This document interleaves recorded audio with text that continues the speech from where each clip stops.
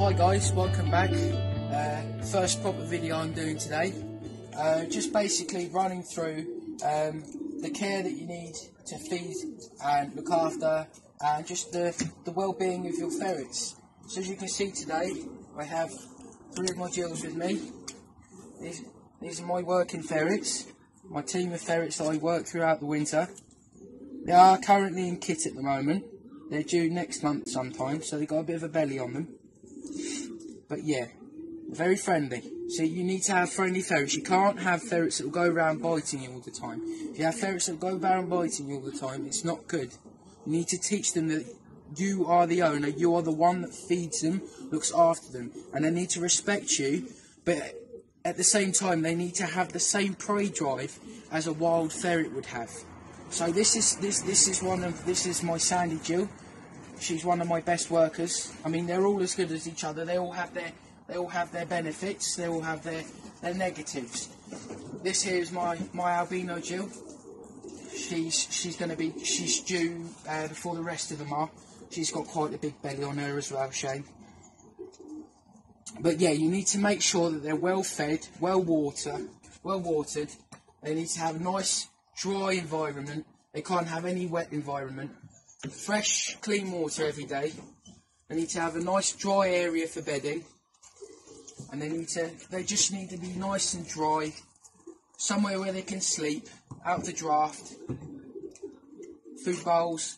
I'll go through what I feed my ferrets on another video. But yeah, and I have my third worker down here, my little polecat Jill.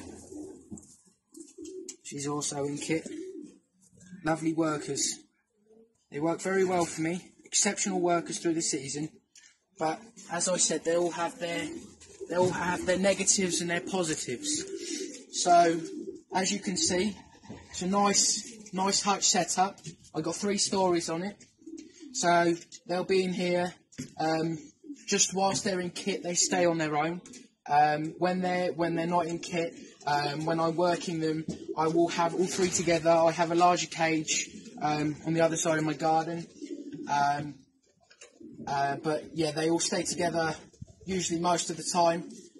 This year I've bred them as I want to expand on my team of workers. But no, I'll go through a video of what I feed them and preparation for coming up to ferreting, getting our prey drive and instinct back into the ferrets before we take them out for their first outing. But now, as you can see, my ferrets are very happy. They're ever so friendly. But as soon as it comes to going out, they know exactly what they need to do, and they'll do their job, and they'll catch the nuisance rabbits that I've been contracted to take care of. Well, I hope you guys enjoy this video. Please subscribe, leave a thumbs up, and click that little bell notification.